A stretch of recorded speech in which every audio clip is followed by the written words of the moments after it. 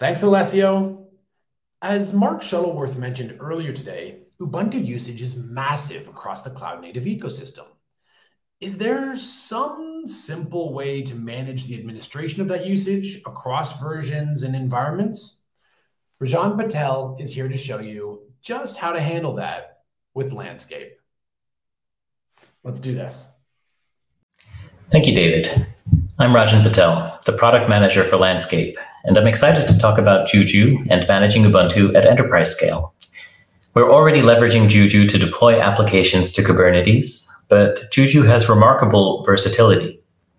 All your applications need multiple components, and you want to deploy, configure, maintain, and scale these components in a way that is uniform and consistent. That's why you use Juju. Juju can deploy to public cloud, private clouds, multi-clouds, bare metal, and containers. And this versatility means that you'll be managing an Ubuntu estate with charms deployed to all of those environments. Landscape is Canonical's systems management application. You get insight into any running physical or virtual machine or container, and have the ability to apply configurations and perform automations at scale.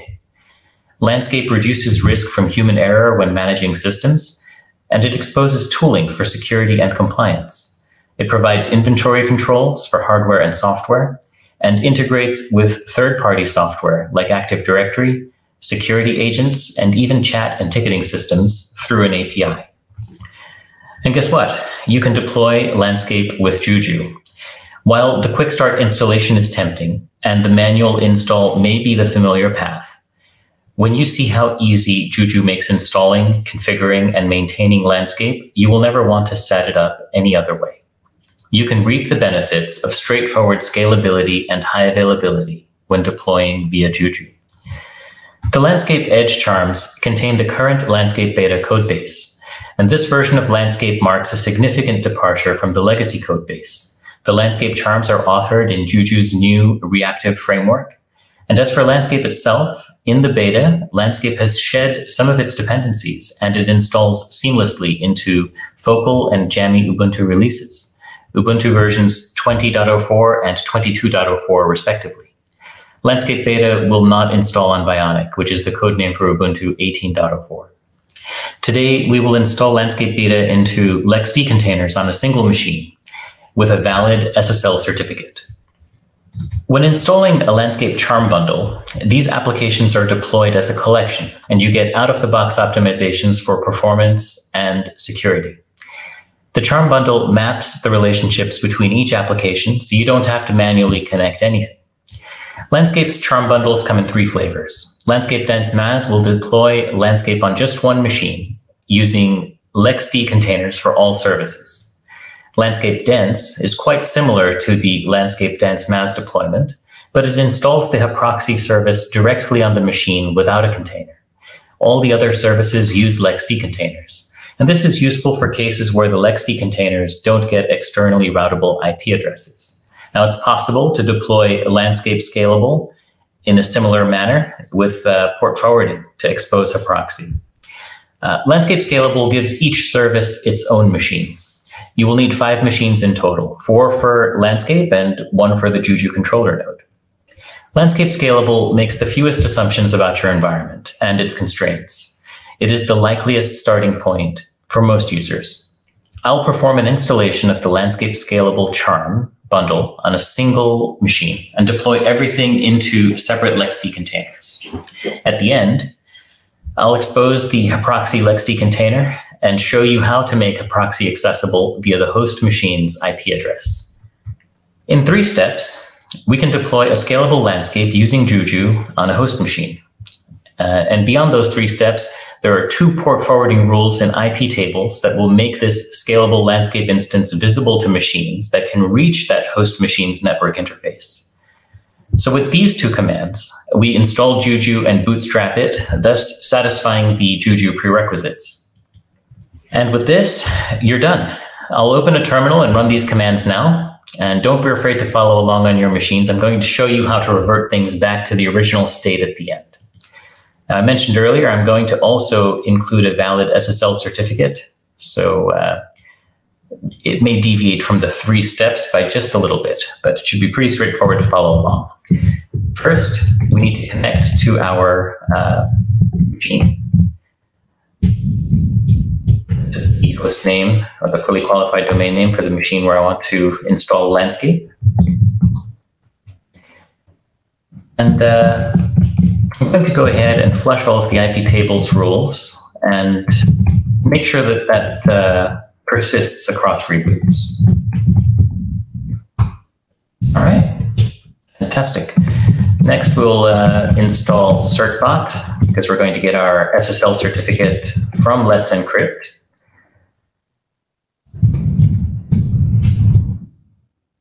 And to run certbot, we're going to specify our domain name. So it's going to be landscapebeta.oracle.rajanpatel.com for the purposes of this demo. We're going to do a manual run, and our preferred challenge is going to be DNS. So this means that I'm going to have to specify a TXT record in order to get the SSL certificate from Let's Encrypt. That looks right. Let's go ahead and run that. I'll want the email address for renewal and security notices. I accept the terms and conditions, and I would like to be getting some emails. Here is my TXT record. So I'll copy that to my clipboard, add that to my domain. All right, so the custom record has been saved. I could verify that this record beginning with 3PD has in fact taken effect. I'll open up a new tab in my terminal and just do a quick check. Let's check the text record for landscapebeta.oracle. Interesting. That's no TXT record. Because I mistyped it. It is _acme challenge landscape beta. And it does in fact start with 3PD. So let's press enter to continue. All right, so the certificate has been successfully issued. We've got the full chain here. I'm going to copy that to my clipboard. It's going to be useful for the next step. I'm going to base64 encode the certificate. So sudo base64 w0, paste that in there. Why am I doing this? I'm doing this because when I launch Landscape Scalable, I'm going to get HAProxy with a self-signed SSL certificate. I don't want that. I want to have my SSL certificate in there. So when deploying HAProxy, you have the opportunity to include your certificate information as base64 encoded values in a parameter. So let's get these base64 encoded values generated and stored as variables. And then when I run that HAProxy charm deployment command, I have these available for me. So that's all sorted out. Next, we have to get our mittens on Juju. Sudo snap install Juju. Classic confinements. Straightforward. We'll Juju bootstrap the localhost. This does take a hot minute. It has to set up 2 models, and one model is going to be for the controller, and the other model is going to be where you deploy your charms. So first, it is setting up the controller instances. Notice that it's attempting to connect to an IP address on port 22, and that was why I flushed all of my iptables rules. If the iptables rules were too overly restrictive, this was the path of least resistance for opening things up. I'm sure I could have gone through the documentation and found what ports specifically I needed to open up and just expose the rules very selectively. But for the purposes of this demo, I just went down the shortcut. It's almost done. It's running the machine configuration script, and then we can go ahead and deploy Landscape Scalable.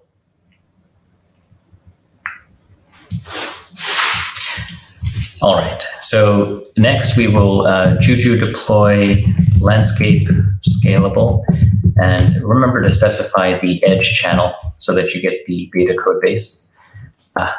Before doing this, I should have mentioned, I am actually running on the ARM, like this server is running an ARM processor, so I'm going to have to set some model constraints. I want to ensure that Juju knows that my architecture is restricted to ARM64. Now I can deploy landscape scalable edge channel. So notice it's getting the HAProxy charm. That's going to be something that we take away right away. So let's go ahead and Juju remove application proxy, and we're going to do it by force. Just to make sure that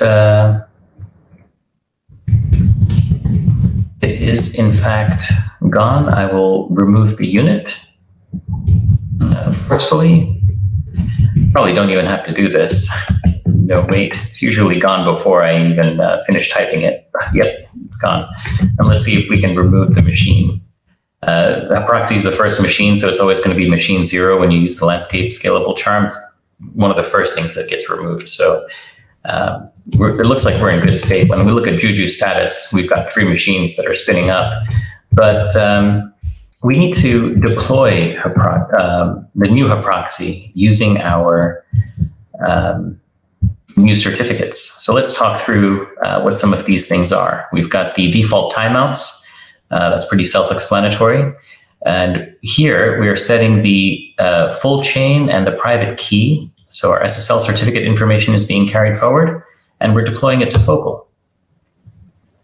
Once that HAProxy charm has been deployed, then we can relate landscape server with HAProxy. All right, Juju 8 landscape server and HAProxy. Let's take a look at Juju status. Okay, so our unit is now HAProxy/1. That will be something that we will reference in the future. But let's jump back to our slides. Let's talk about what would happen if you were going to be doing things manually. So if you don't want to deploy the landscape scalable charm bundle, your alternative step 3 would be to deploy the landscape charm and its dependency charms individually. The landscape server charm can be deployed to Jammy or Focal, and it's worth noting that by specifying the edge channel, we're getting the beta code base. Now, you don't want the beta code base for the dependencies, so be mindful of that. Each charm's configuration parameters are defined in the documentation in CharmHub, and these are the configurations that are necessary for landscape. And step 5 on this slide shows you how to launch a proxy with a self-signed SSL certificate. I showed you earlier how to install a free certificate from Let's Encrypt, but if you are going the self-signed route, this is covering that. And lastly, because you're not using the charm bundle, you need to relate all the charms to each other. And you also need to expose HAProxy. Exposing HAProxy is related to making it accessible from the host network's interface. So Juju expose HAProxy, then you're going to identify the host machine's network interface, and then that host machine's network interface's IP address, and the container IP address where HAProxy is running. Once you know these 3 things, it's a question of running the iptables port forwarding command to set the port forwarding rule for port 443 and port 80. Let's jump back to the terminal and see where we are with that. Okay, looks like HAProxy is ready. It's just the landscape server is installing a few packages. We're waiting on some relations. Looks like we're close to done. While we're waiting, let's go ahead and expose HAProxy. So Juju expose HAProxy. And we will run these commands from that slide to expose the interface. So now we know the interface is ENPLS3. Our interface IP is, just checking to ensure that everything is in order, and then our container IP. It's a hot minute to run, but it's effectively going to get the IP ending in .151. There you go. So you want to open up port 443. No point having you guys sit there and watch me type this big long one out. So excuse me for just copying it from clipboard. And then we also want to do the same thing for port 80. So our two port forwarding rules are now present. Let's take a look at our port forwarding rules.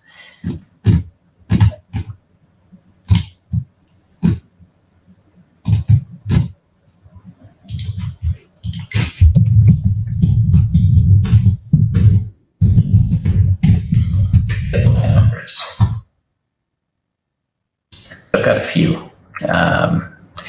I should probably clean that up. I'm going to take 6 of them out. You can tell I've been experimenting with this several times. And let's see. Great, now we've got none.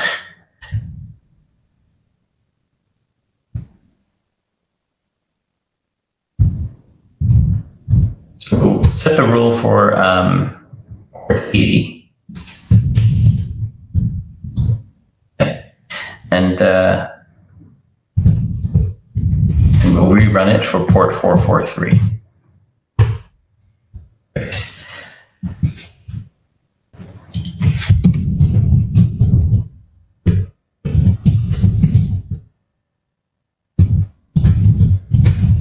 Let's take a look at our port forwarding rules. Great. So now we have port 80 and port 443 being forwarded to the appropriate location. I'm glad we checked that. That would have been a bit of a fiasco later on in the demo. Take a look at the status of Juju. It seems like everything is ready. All right. And then our host name was landscape beta.oracle.com. Voila. It's just a question of filling out the sign-up page. You've created your administrator account, and now you're logged into Landscape. So I did promise that if you were following along, that you would be given instructions on how to roll everything back. So Juju can destroy the controller, the model, and reclaim disk space gracefully through the destroy controller command, or forcefully and instantly through the kill controller option. And for line number 2 over there, I'm pulling out the line numbers for the port forwarding rules, which you saw me demonstrate earlier. I had a bunch of incorrect port forwarding rules, which I needed to clean out.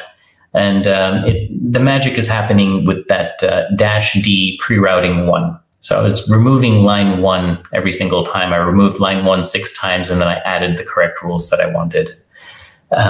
It's worth being careful when you're deleting by line number, because when you delete a line, it changes the line numbers for all the rules below it. Everything gets shifted up by 1. But that was fun. I hope your takeaway from this session is that Juju is versatile and simplifies your life. And if your Ubuntu footprint is growing and you're interested in participating in Landscape's evolution, the Landscape Beta may be a compelling offering for you. I wish you happy trails as you deploy Landscape via Juju in your environments, and look forward to interacting with you folks on the Landscape Discourse forums. Back to you, David.